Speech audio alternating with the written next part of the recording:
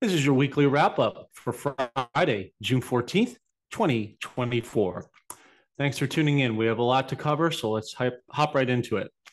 So, this week's shows, we had good friend Eli Weber and Nick Van Yamen with our latest report of a presentation of the most up to date financial events that have been happening in the US and throughout the world. Next week, we have Dave Mahoney and good friend Dr. Scott Young to discuss all things NESARA and the latest updates on that.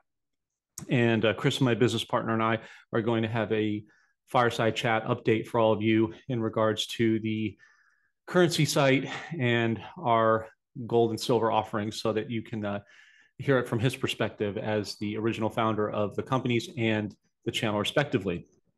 Latest headlines are this: the petrodollar is now officially removed from Saudi Arabia as well as OPEC. That means now they can trade in other instruments such as the renminbi, petro yuan, gold, silver, and XRP, as well as many other tools in trading going forward, but not the petrodollar.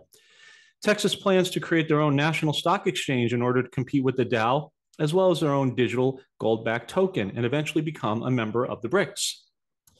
Fed holds interest rates steady at a 23-year high with just one rate cut slated for September, but promises 4 rate cuts slated for next year, at which point the economy will have already crashed in 2025 and parts of this year. Saudi Arabia officially cuts ties with the petrodollar once again, which will allow for other trade settlements. This happened as of June 9th, just as a reprise. T-Mobile will acquire almost all of the U.S. cellular and $4.4 billion deal, consolidating the industry more than ever.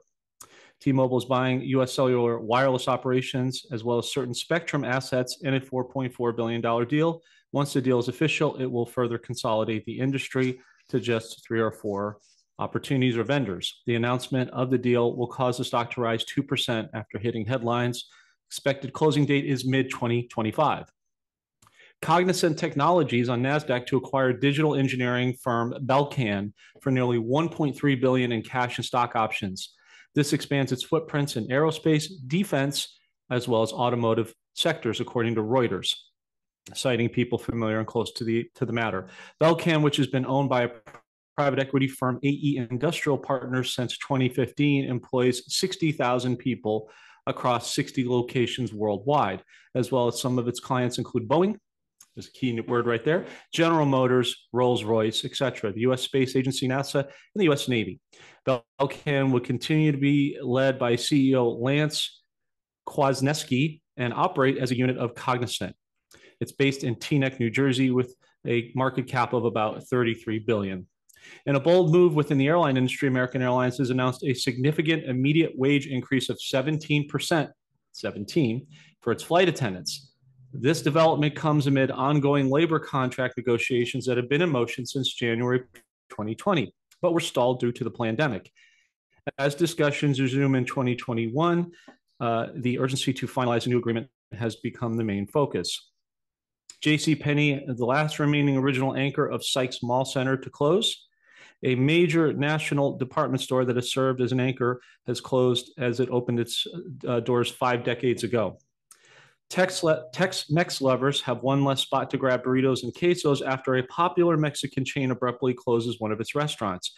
A Chuy's Tex-Mex restaurant in the Country Club Plaza of Kansas City, Missouri, just closed its doors for good amid an ongoing string of financial ups and downs. According to the Kansas City Star, a sign posted for the building's door read, "We have permanently closed all locations and apologize for the inconvenience. We do sincerely appreciate all of our customers and their loyalty to Chuy's for many years." Meta Platforms, run by Zuckerberg, looks to make its technological empire leaner by reducing the amount of vice president positions. The move appears to be a continuation of the 20,000 employee cuts started in 2023.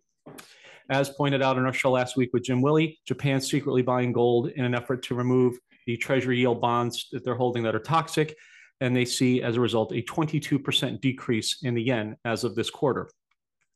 Now, here are some of the closings, resignations, and deaths that we have to report. This one's sad for me as a New Englander because I grew up with this grocery store chain, but Stop and Shop, the iconic grocery chain that had been around for more than a century, operating more than 400 stores in the Northeast, to close down several locations this year. Applebee's announces 25 to 35 stores closing this year. Body Body Shop, the UK beauty and cosmetics retailer, has filed for bankruptcy as of March 1st, according to NBC News. As of December 2023, the Body Shop operated 61 stores within the US. We know about Macy's. They're closing down another 100 stores slated for this year. The retailer said the closures would be done by 2025 and would total roughly 150 stores closing by next year.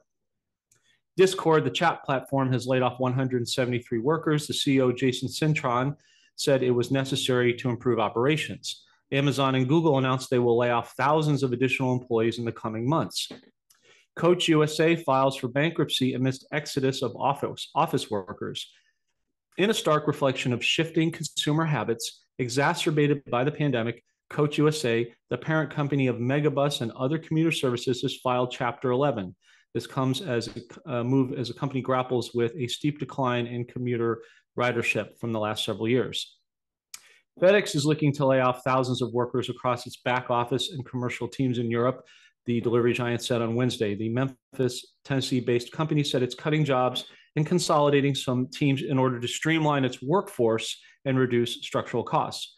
FedEx anticipates it will lay off 1,700 to 2,000 employees reportedly, which will cost the company between $250 million and $375 million through 2026.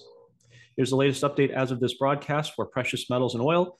Gold at $22.3850, silver at $29.15, Brent crude making its move up to $82.13.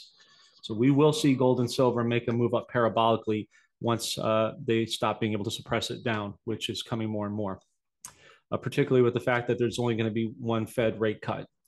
Okay, so here are the notable deaths. Annie Kent, best known for her role in Fair City, unexpectedly passed away on June 4th in a Beaumont hotel. She was reportedly surrounded by loved ones at the time of her death. Kent notably portrayed Angela O'Connell in Fair City from 2005 to 2006. She also appeared in the films The Commitments and P.S. I Love You. Josh Maravich, who played for LSU from 2001 to 2005, passed away at only 42. He is the son of legendary LSU legend Pete Maravich. Belgium's Prime Minister Alexander De Croo resigns. After his party was humiliated in the European Parliament elections over the weekend, French President Emmanuel Macron announced a snap in the elections from June 30th to July 7th. Marine Le Pen's hard-right National Party received over 31.5% of the vote in the French European elections, more than double the share of Macron at only 15.2%. Anti-illegal immigrant Malachi Steenson has been elected as their leadership in Dublin. Rosemary Kane has passed away at the age of 68 in Blackpool. Her family has confirmed it has been revealed that Rosemary, the multi-talented singer, presenter, and radio personality, died in Blackpool. A tribute on her Facebook page from her family read, "It is with heavy hearts and enormously great sadness that we have to announce the passing of our much beloved Rosemary in her beloved second home of Blackpool. Rest in peace." Model Nemia Ward, the 27-year-old son of supermodel and animal activist Trish Goff and Aaron Ward, has passed away. Ward passed away on May 29th in his obituary. The cause of death was not yet disclosed.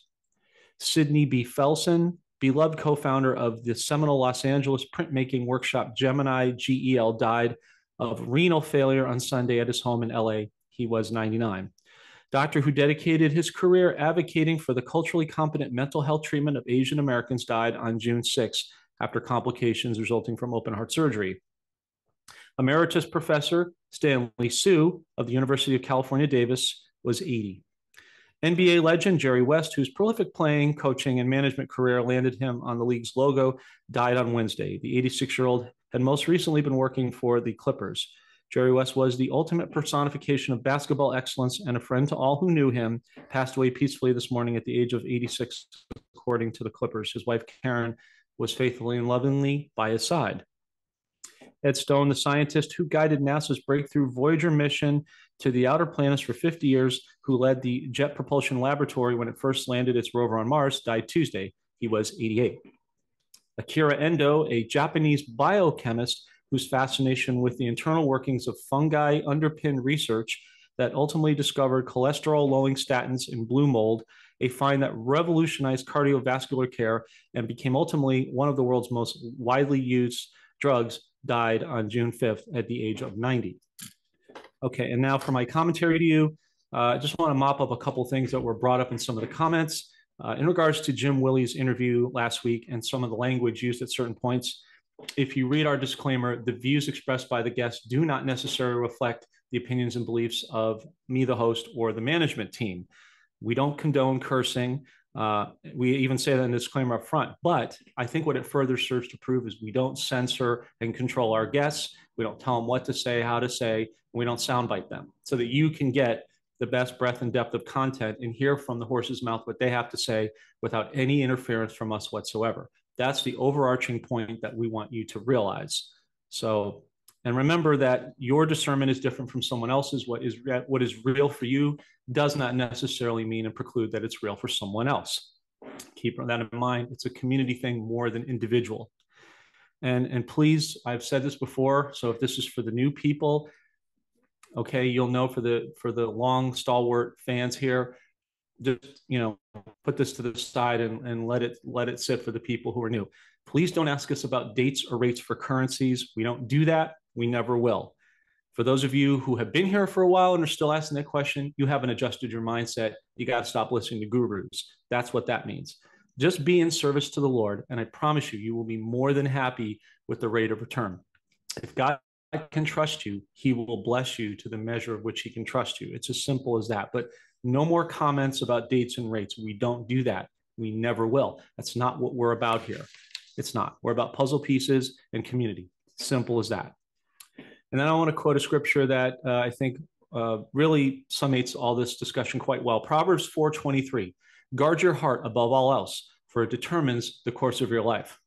And the reason I bring this up is I want to talk to those who maybe are feeling a little bit discouraged from listening to outside news, fear porn, and doubters, because the enemy is always going to launch up these minions to try to distract you. Stand your ground for the truth. Guard your mindset against the haters, doubters, and trolls and naysayers, whether they're in person or online, which most of the time is the latter. This can include friends, family members, coworkers, and even acquaintances. Just get rid of toxic people and negative situations. Get them out of your life. And do not allow anyone or anything to dox or gaslight you from what you know to be true. If you're here, it's because you know the truth and you know your talents and your kingdom worth and inheritance. And you must guard and hold that sacred the way you hold your children, your marriage, the Bible, your friendships and family sacred, away from the robber barons. They're threatened because they know this is about to happen. And we are dealing with Ephesians 6:12, evil versus good, light versus dark, good, bad, however you want to characterize it. And they know the wealth transfer that's coming. And their goal is to take your wealth away or take your optimism away before the RV, during the RV, and after the RV. So keeping your faith, your mindset grounded, and resisting evil and negativity is critical, particularly in this time when we're in the birthing pains process. That's it for now. Anything emergency breaks, we will do a breaking short video for you. Otherwise, have a great and safe weekend, and we'll see you next week. Take care and God bless.